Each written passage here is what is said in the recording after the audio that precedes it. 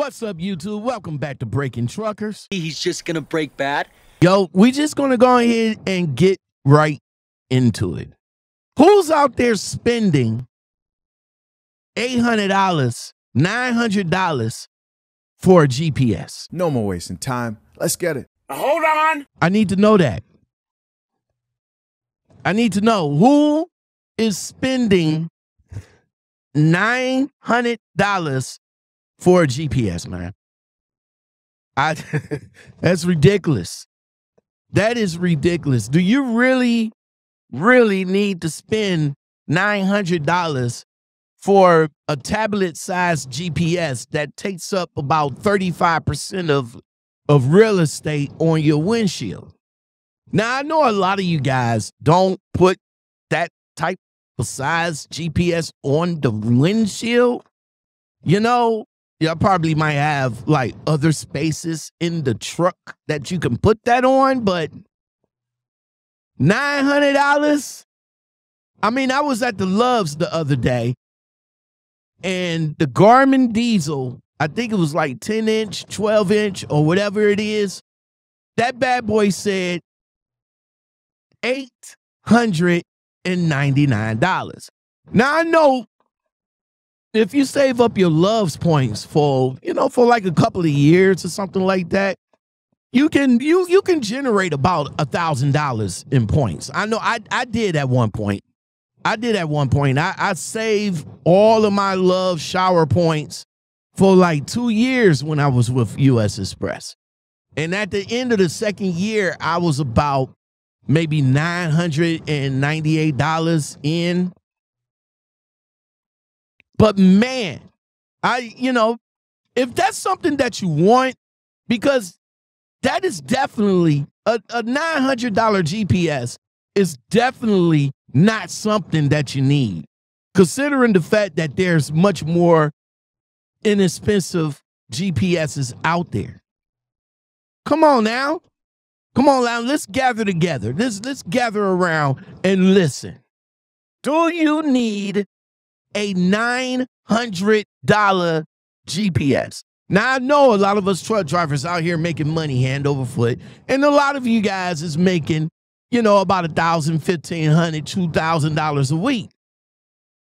And if you're saving your money right, then yeah, that's a GPS that you want that would take up about 35% of the real estate on your windshield.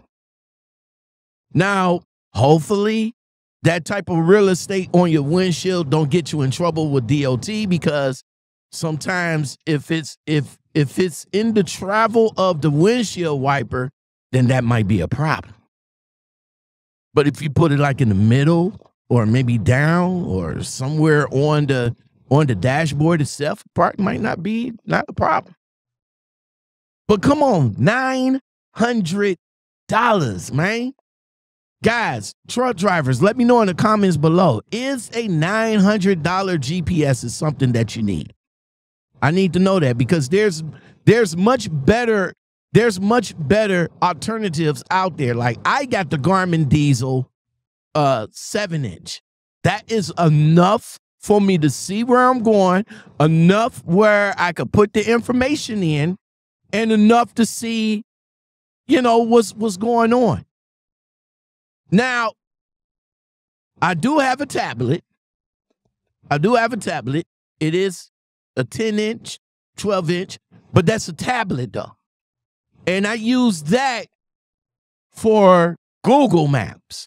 I'm able to zoom down with the satellite view and all like that. But, and to be honest with you, my tablet was only $700, but it was free with the thing years ago, and I still got it. Same tablet, do the same thing. Now, if you really want something that that's like that, then I would suggest to get the tablet.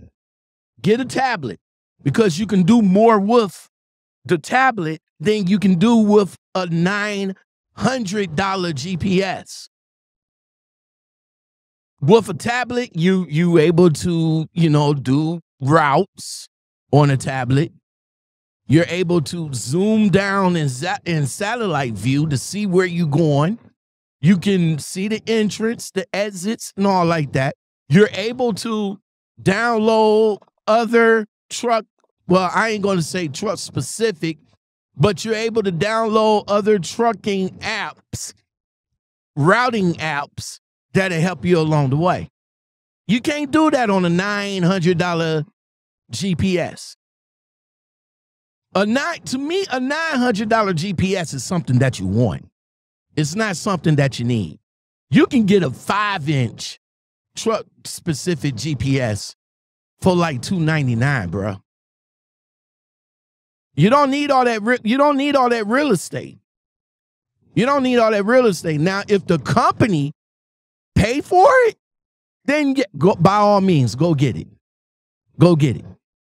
Like, let's say, for example, if the company gives you like a credit, like, you know, like Anonymous, she got like a $300 credit for, you know, towards her GPS.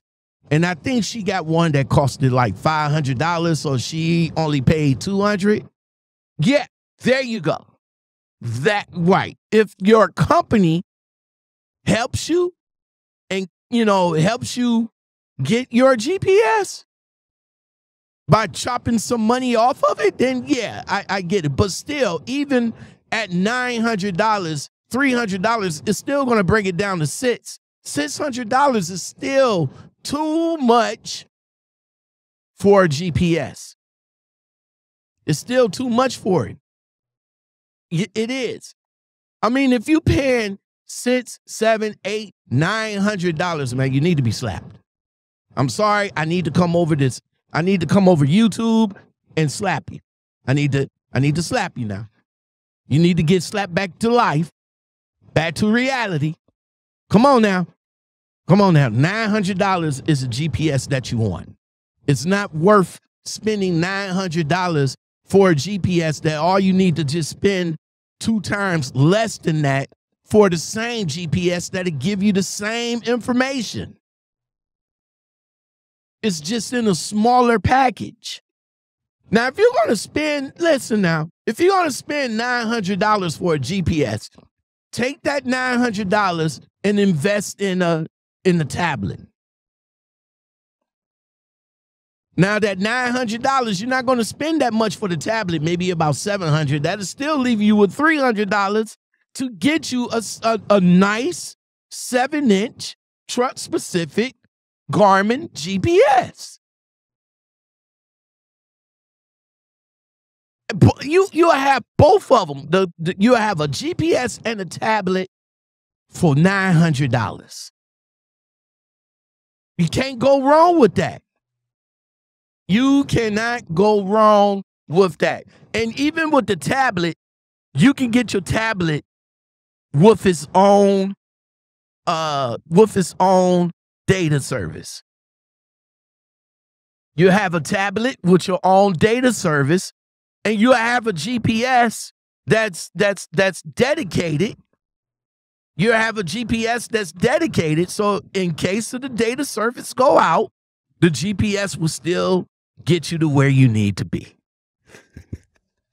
$900 for a GPS is too much, man. Take it from me. Now, if that's something that you want, go get it. But for like you new drivers out here, you rookie drivers out here, y'all ask what is the best GPS out here and all like that. There's not a best GPS. They're both of them.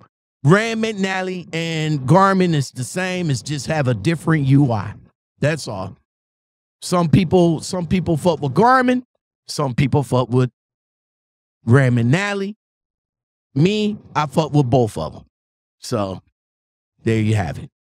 There it is, truckers, drivers. Let me know in the comments below. Is $900 too much for a GPS? Big G's got it locked, boy. Want you to love me all night, yeah, take me down. Want you to make me real wet, yeah, swim around. Want you to take it like a G, yeah, don't make a sound. And I want you to miss me when I'm not around.